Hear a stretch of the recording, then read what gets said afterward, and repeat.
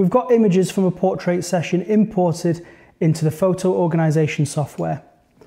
We'll need to figure out which are the best images to deliver, which are the worst, so we don't have to waste our time with those ones again. In a 1 hour session, I'll have created between 1 and 200 photographs. In there will be between 10 and 20 final images. There'll be a large number of second tier images, ones that are acceptable but would water down the best if they were delivered, and a certain number of rejects where I'm testing lights or there's blinking eyes or imperfect focus and so on. Our job now is to determine which category each image belongs to as time efficiently as possible. Our goal is to make a note of the best images, trash the worst, and make sure that images are stored in a way that I can filter for them easily in the future. This task needs a heavy-handed approach.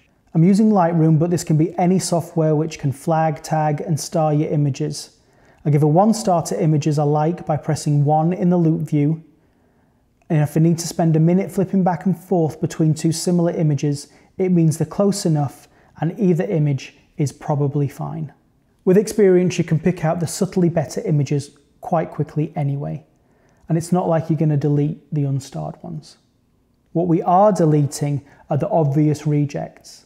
Blinking eyes, flash misfires, test shots, and almost exact duplicates. An image is either acceptable or it isn't. Use the X shortcut key to flag out rejects. Why delete them? Well, firstly, I can't stand the phrase, storage is cheap. It's cheap until you need to buy a high capacity NVMe drive, and then it's no longer cheap.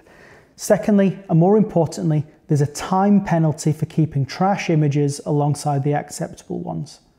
You've got to scroll through them and be distracted by them. I like to keep things tidy.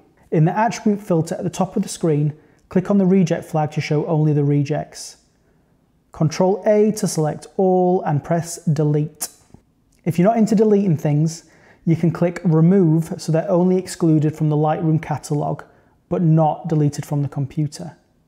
But I'm a delete from disk kind of guy. Uncheck the flag and return to the remaining images. At the end of the selection, I might have a second pass if I don't have enough or if I've got too many 1-star images. These are the images that will be delivered to the sitter. And I don't limit myself to the bare minimum. If they're good, they'll be delivered. To summarise, 1 star for good pictures, reject flag for rejects, everything else is second tier, which is useful for the future when your tastes or requirements may change, or as material for compositing other images. We'll use the 1 star filter to work with only our best images, and we'll get them into deliverable quality using global and batch edits.